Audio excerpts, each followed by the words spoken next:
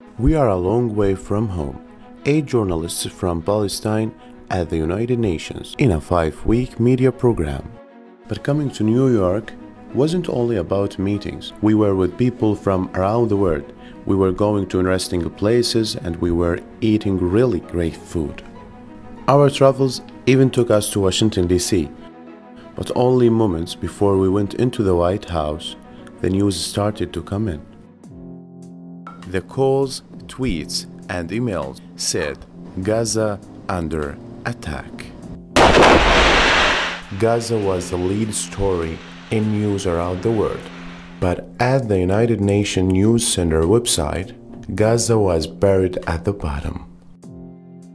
I would be surprised, to be honest with you, if it wasn't, at least for a period, the top story. Jim Landale is the chief of the Palestinian decolonization section with the United Nations. You have to understand that there are lots of lead stories depending on your vantage point within the organization. There are multiple crises, situations, issues that are being tackled on a daily basis. In fact, on that same day, United Nations peacekeepers were reporting that civilians were in danger in the Congo, and the situation in Syria was deteriorating quickly. Obviously, Gaza was an incredibly serious situation, and I think in time it received definitely the attention that it deserved on the UN platforms.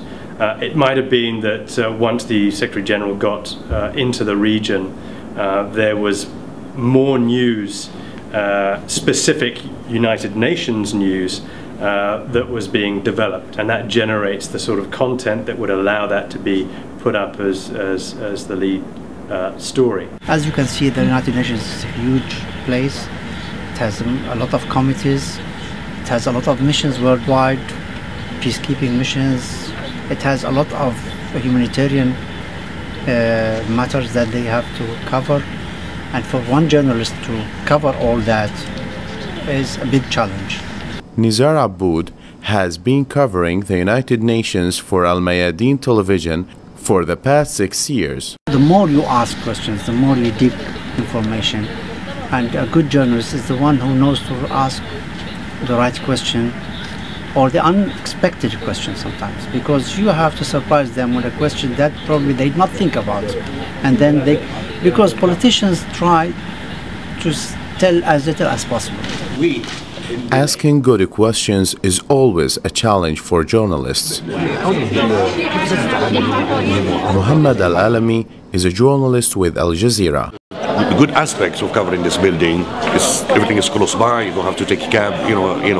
Delegations all are here, and this is a very useful tool to meet the decision makers and question them and try to find out exactly where is the potential draft is going, left or right, what kind of disagreement on any given issue of the day. I never met any reporter who's complaining about lack of information about this issue, believe me, so there's no problem there.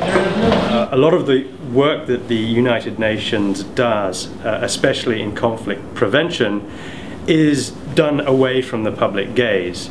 By necessity, it involves quiet diplomacy, often behind closed doors, to try to prevent escalation in violence or the deterioration in a particular situation.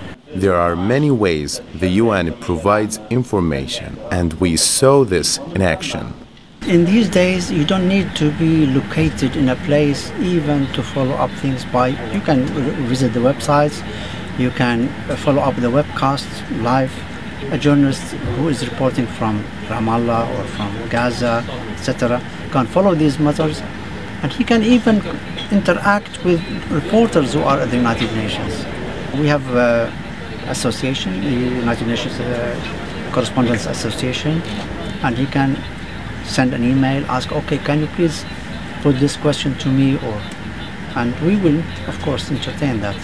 While our group was in New York, we saw how private conversations and public information can make change in the world. On November 29, 2012, we watched as the world accepted Palestine as a non-member observer state of the United Nations. Like the situation in Gaza, the UN General Assembly vote was something we could report back home.